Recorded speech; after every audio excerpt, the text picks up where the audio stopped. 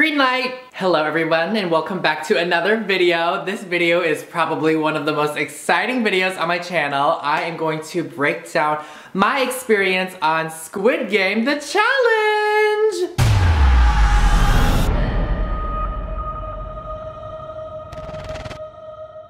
If you don't know by now, I was a contestant on Netflix's reality show of Squid Game, and this was filmed back in January of 2023. We were in London, and it is now out and I can share with the world. It is the biggest secret I have kept in my life, besides the fact that I was gay. Spoiler alert, I didn't get much screen time, and so this is Squid Game the Challenge, Kevin's version. So back all the way to summer of 2022, this was a time where I was really burnt out with creating content because I wasn't sure where I was going. And so I saw this ad on YouTube and I saw an opportunity to audition and send in a tape, and I said, why not? I have nothing to lose. And next thing you know, I was in the whole process of getting casted, and I was confirmed by the end of December of 2022.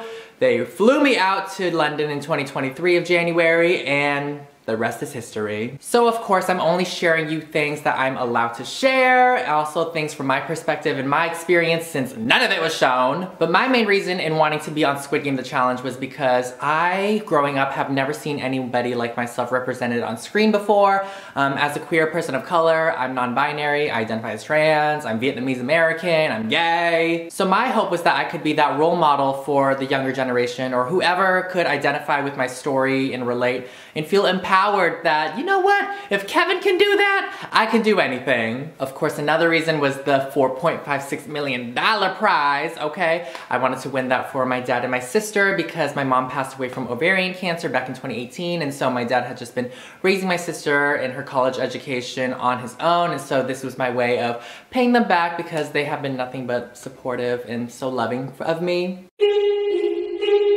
So this is my first time ever in Europe. I'm in London. Technically, this was my solo trip before my solo trip era began. So I'd like to thank Squid Game for really being the prequel to my solo travel era. I arrived at my hotel in London, and then we had to do some production things.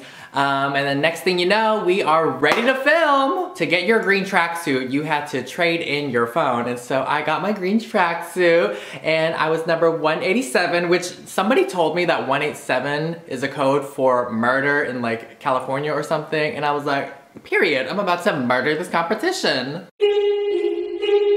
So Red Light, Green Light was filmed at an airplane hangar, and so that was the only way to fit 456 real contestants. Mind you, it was freezing because it's an airplane hangar, there's no heating, there's no insulation, and it's in the middle of January in London. At the time, I had no idea what we were doing. I wasn't sure if we were going to replicate this show exactly with the same games, or we were gonna do new games. Like, I remember practicing physically and mentally for like Simon Says or like freeze tag and stuff like that. But I walk into the set and lo and behold, the 10-foot doll was there. Bitch! Fuck that doll. It was almost as big as a soccer field, I would say. You saw the 2 pink guards there, and oh my goodness, they did such a great job with the set because it was so exact like the show. Everybody's freaking out, we're all shivering, we're discussing strategies. People are like, I'm gonna walk slow. People are like, I'm gonna run fast. And I'm over here like, girl, I just don't want to be in the front because I don't want to get shot at, okay? But at the same time, I didn't want to be in the back because I didn't want to like jump over all like the dead bodies, you know? So my strategy was to be kind of in the middle, that way there was more space to like navigate, and also kind of be maybe like 3 or 4 people back from the front. And so that way I was kind of near the front, but not exactly in the front. At this time, I made so many new friends. I actually got recognized by someone.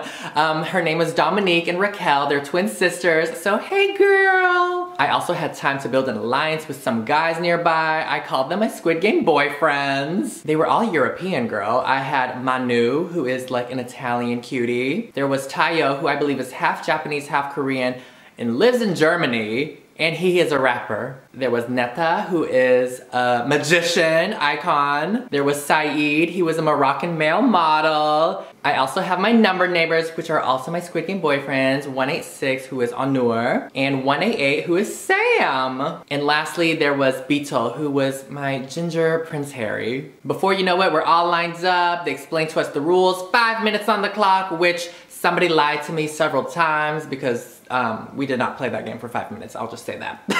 The doll turns around and she goes, Boku wa suck my pussy.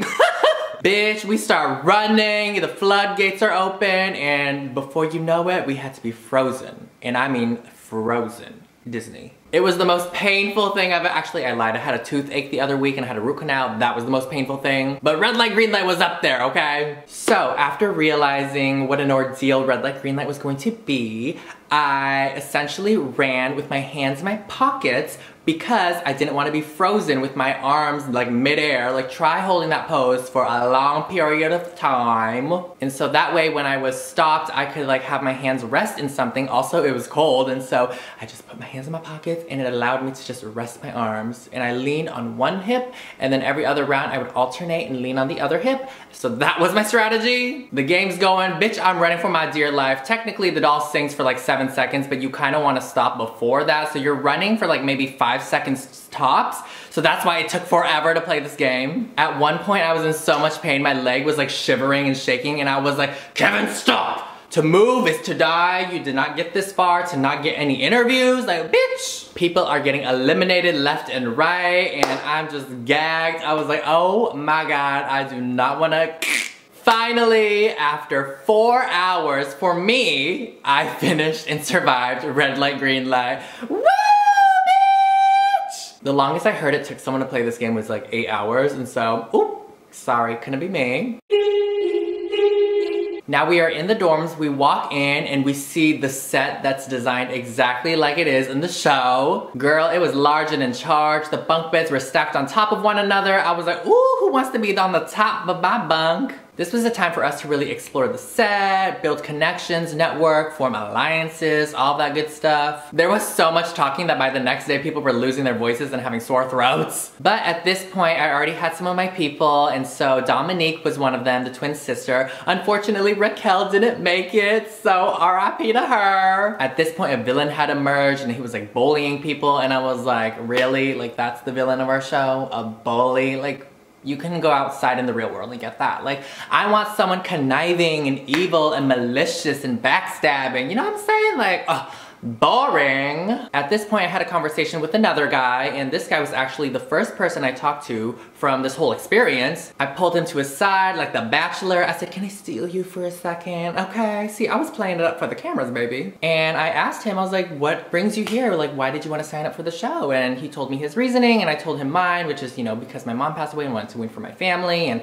you know, hopefully be good representation. And he was like, oh my God, thank you so much for being vulnerable and so open. I wasn't expecting that. Well, because you told me that, I'm gonna tell you a secret. So he told me his secret, and I was like, oh, purr. And I thought we were having such a moment that I asked, I was like, hey, like, if we get to marbles, I would love to be partnered up with you. And he's like, why? He said, don't you wanna just be partnered separately, and then that way we can win together? And I was like, well, like, if I were to be sent home by anybody from marbles, I'd want it to be the first person I ever met from this entire experience. And so he said, okay, purr. I thought that was such a cute moment. I said, okay, let me add that into my back pocket of my storyline. And of course, as you all know, I got really close with my Squid Game boyfriends. And so before you know it, I said, I have a storyline to pitch. I said, hello, my name is Kevin. I'm non-binary. I'm a content creator, and I'm here to inspire people. Plot point number 1 is that my friends are getting bullied by the villain, and that is not okay. How sickening would it be for the queer POC to squash the bully? Because, bitch, I don't stand for that, and I've been through it before. So how sickening would that have been? Plot point number 2, the first person I ever talked to on this whole experience, we agreed to be partners in marbles. He told me a secret that he was keeping from everyone, and he wasn't sure if he was gonna tell. And bitch, wouldn't that be such a cute moment for when we get to marbles? And plot point number 3, I have an alliance with a bunch of straight guys, and as you know, a queer person, it's like not very common for me to have straight guy friends, especially that many, and they were all European. And so I was like, how cute and fun would that be if we got to tug of war? Girl, after my pitch, they pulled me for an interview, and they asked me questions about the plot points that I was giving them. They asked me about red light, green light, and I was like, fuck that doll. She was not dolling, like, I was just honestly being myself, and the comedic relief that I think we all needed. So at this point, they finally update like the players that got eliminated from red light, green light, and we're all gagged. We're like, oh shit, it's not 300, it's not 200, it's 190, is it 7? 190 something. And we're all like, woo, bitch, we made it that far. Like more than half the cast gone. Like, I did that. So day 2 was a test where there was an elimination, and at the time we didn't know who voted player 200 out, and so we were like, who could have done that? And so I added to the plot, and I was talking to my friends. I was like, girl, I think you should go talk to this person. That person looks suspicious. Like, we was doing some Nancy Drew shit, okay? We were like feeding the plot. I will say by the second day in the dorms, there was not much to do because at that point you kind of talk to everyone you wanted to talk to because you don't want to talk to everybody. You kind of want to stay low key. And so people were like playing games and all that stuff. The food, girl, oh my God, they fed us the most bland shit I have ever had in my life. It was like no sugar, no salt. Every morning it was just plain oatmeal made out of water. I forgot to mention, every single time I would pick up food from the pink guards, I would say, thank you, guard daddy. And I would say that every single time because, I don't know, I'm in a silly, goofy mood and the pink guards make me feel some type of way because they kind of remind me of Taeyong. I remember eating with my friends and I was just gaslighting myself. I was like, the flavors, it's so real. Like, I'm not a picky eater, so I'll eat anything, but it was so funny. During my time in the dorms, I had connected with all my Squid Game boyfriends. I had a conversation with Beetle about how I started YouTube and how I was bullied in high school, and I made a video about it. And then I really connected with Manu. He shared me his story about his grandfather. I shared about my mom, and we really just connected, and we talked about like tattoos and like what the meaning would be if we got one dedicated to the people that we loved, and it was just so heartwarming. And I will say I'm so grateful to have such a good support system of like these straight guys because it was really intimidating being in such a large group of people, not knowing what people's agendas were, especially like with cameras rolling. And so I really felt safe and at home with my European Squid Game boyfriends. I also talked to Lorenzo in the dorms who had screen time, and he's so funny. He asked me, he was like, Kevin, who do you think the cutest guy here is? And I was like, I think you're one of them. I just straight up said it to his face. The announcement comes on and it says, players, we're ready for the next game. And I said, no, I'm not. They escort us into the staircase room, which was so cool to see. And I remember they were like, keep it clean, no gaps. And I like ran up the stairs because at one point there was a gap and I tripped and I fell. Thank God I didn't show that. That would have been embarrassing. So the staircase room led into the white room where you got to pick a line, and that's how you got to play Dalgona. So I decided to go in line 3 because Taylor Swift is my queen and her favorite number is 13, so there's a 3 on that. And also my birthday's May 6th and half of 6 is 3, so I don't know, something about me just said line 3. So at this time, most of my Squid Game boyfriends wanted to stick together. They're like, we should stay in the same line so we can support each other and help each other. And then 2 of them split off, Anur and Sam. They said, no, it's okay, we're gonna go over here. So the rest of them got into line 4, and I was the sole one that was in line 3, and so we basically were split up. So line 1 was Anur and Sam, line 2 was Lorenzo, line 3 was me, and I actually became friends with 198, Hussein. And line 4 were the rest of my Squid Game boyfriends, and I'm just like, you know, it's cute that y'all want to stick together, but it's also like, who's to say we don't fuck up our cookie even though we get the same shape?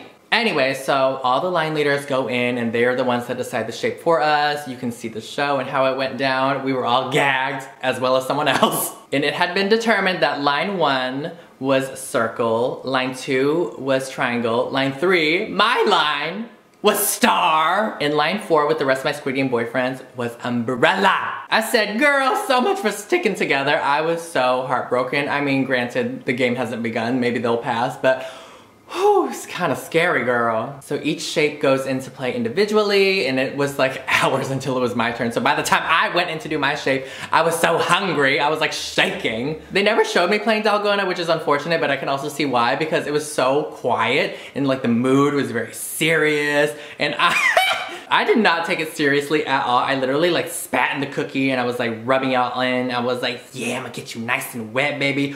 Ooh, and I got my needle. I started scratching that bitch away. I said, ooh, this is easy, girl. You could give me snowflake and I could eat that shit up. I look at the timer, I'm like, ooh, I got 5 minutes left, period. And so I think I was just way too goofy, too silly for the tone that they were going for. But I don't know. I thought they wanted some comedic relief, okay? Everybody was so quiet, so I gave them content to work with. I mean, it's not my fault that it was easy for me and I wasn't stressed out and dramatic about it. So maybe I should have been a little stressed and dramatic. Maybe they would have aired that. Anyway, that was my strategy. I just wanted it to soak into the cracks like a dam, okay? Because at the end of the day, it's sugar, like it's glucose in saliva. Chemistry. So I carved it out, but the thing is you have to take it out to show the guard. And I was so scared of breaking it. I was like, oh God. So I took the needle and I'm like, yeah. So I got it out and they said, player 187, pause. I said, I know that's right. I actually held onto that Dalgona star the whole way back to the dorm because I wanted to show my friends who passed the other shapes and like have some tangible evidence in hopes that it like made the shot. Cause like, wouldn't that be cute? I'd be like, look, I got it. Nobody else had it. So I got to show it to my friend. I was like, I did it. I wanted to share this moment with you. He's like, you wanna share that with me? Ew. I was like, no girl, this moment. So I ate that thing and I said, bon appetit. So now we are waiting for Umbrella. So the first person to come back into the dorms after completing Umbrella was none other than my Moroccan male model boyfriend, Saeed. Sam had passed, Anur had passed, Lorenzo had passed, and we were all like, oh my God, yay! And we're like cheering him on. Saeed, you did it. They like put him on his shoulders. They put him back down and I asked, where's everybody else? He goes, they didn't make it. Girl, I kid you not. I bawled my eyes out then and there. I was like, no, what the heck? And everybody was like, Kevin, aw. And I like cried in his muscular arms. I was like, ooh. It's so weird too because at this point it was like 4 days in and I was like crying over people I just met. But it's so interesting because when you're put in this environment with like no windows, no phones, no clocks, like you really get to know people and it almost feels like they have been, especially because I lost 4 of them. Oh my gosh, like that's a lot. And I was like banking on them to be my tug of war team, but whew, I was emotionally drained for the rest of that day. So the next day was in the dorms. It was the phone call day with Hussein. And I remember eating and him talking to me and he's a TikToker and so we really bonded over social media. I remember him turning over to me as I'm eating my lunch and he goes, what if today's the day I go home? And I'm like, beats me, I don't know. And before you know it, the phone drama begins, the burgers and fries, which by the way, I missed that whole thing. Nothing was happening for hours, and so the time that I went to the bathroom because nothing was going on, I missed the whole french fries and burgers debacle. By the end of the day, the phone rings again. He picks it back up, as you see in the show, and oh my God, he gets eliminated. That elimination was not meant for anybody else but him. It was so funny because I cannot imagine anybody else getting sent home by the phone that way than him. I love him, but like that was meant for him. At this point in the game, I was just like so emotionally drained because I had lost a lot of my friends and at this point other people were having their stories progress and so I just felt kind of defeated. But I powered through and we moved on to the next day, which is Battleship.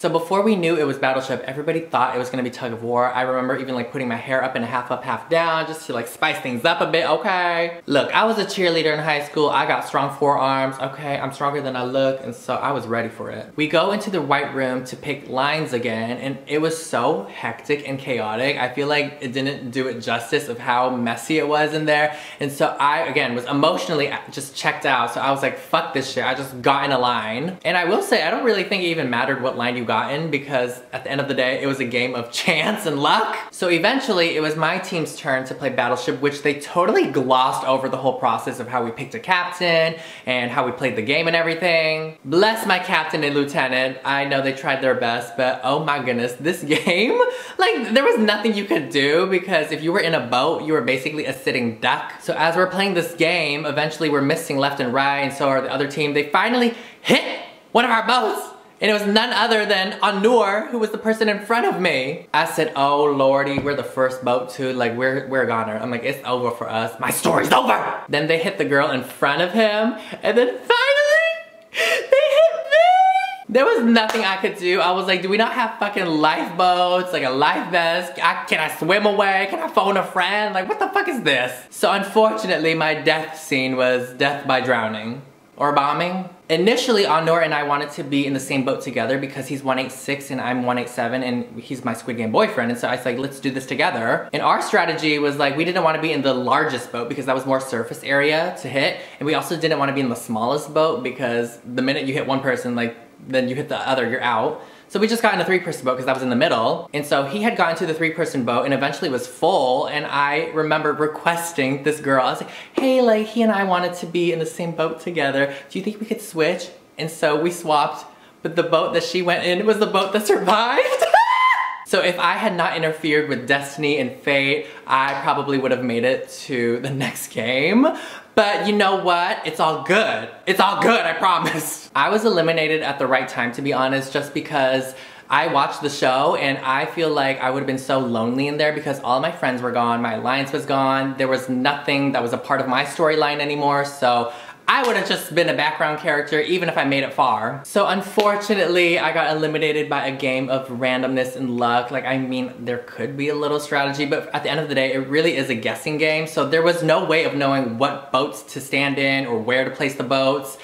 You just had to sit there and pray, and you know what? It's not my fault, okay? I tried. If I was captain, what I would have done is I would have left the 4 boats at the starting position and not touched them.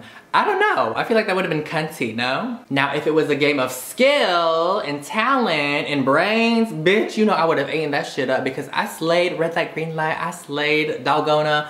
Bitch, they should have had a game where I did my eyebrows. So it was unfortunate that my time was cut short, but I will say I got eliminated during the best time too, just because I was able to explore London with the people that got eliminated and they were all my friends. And so it was such an experience. And again, this was before my solo travel era. And so it really just empowered me to like, wow, take life by the horns and own it. Now that the show is out, I can kind of see why some of my parts weren't aired because I was so silly. I did not take things seriously at all. I am a very mentally headstrong person, and so I was really a tough cookie to break. And I think they were going for people who were more vulnerable, emotional, dramatic, but I was just like, period, yes, bitch. But you know what? It's okay. There are bigger and better things out there for me that truly deserve my essence and energy. All in all, it was such a once-in-a-lifetime experience because I had heard over 100,000 people applied and only 456 people got selected. And so the fact that I went out of my way and did the whole auditioning process like everybody else did, and got selected, I'm very proud of myself. And so I think for me, I'm always about stepping outside of my comfort zone and growing as a person, and this opportunity definitely reassured that I'm that bitch. Because of Squid Game, I was able to have the confidence to do my first international solo trip to Japan. Because of Squid Game, I also ended up taking acting classes because I loved being on set and I wanted to be a role model and representation. So I stepped outside of my comfort zone in a different way too by taking acting classes. So I feel like even though I didn't win, even though I didn't get major screen time, I was able to gain a lot personally, and it really fulfilled me in numerous ways, whether it be interpersonally with friendships or personally with my goals and my mindset and perspective in life. I feel like I have no regrets on how I navigated my time because I was truthful and genuine to myself. I also really thought about, you know, the Flawless fam and my brand and how I didn't want to, you know, act out of character and tarnish my reputation just for screen time or something, you know? I think for me, it's just taking this opportunity and making the most out of it. I'm having so much fun in my Squid Game era right now. I know how so many of you have been following me since my OG Kevin days, or even my K-pop era, beauty era, homophobes era, and now solo travel era. And it just goes to show that, you know, life is what you make of it, okay? Like, I've lived so many different lives at this point, and so for me, this is just a side quest in my career. Hopefully, I get to have another opportunity where I'm able to actually share my story and my presence in a bigger platform. But until then, like, I feel like I'm doing a great job on my own, which that makes me feel really good. I hope I made you proud. I hope I made my mom proud. I know she's looking down and just like thinking, wow, this bitch crazy. But I did it, and I'm really proud of myself. Let me know if you've seen the show and if you've seen me in my brief cameo appearance, okay? Take a picture of me. I'm so happy and grateful that you're all here along for the ride. I'm going to enjoy it for as long as I can because I know that this is gonna go away so fast. But until the next journey, I love you all so much. And remember everyone, to be flawless is to be yourself. Bye!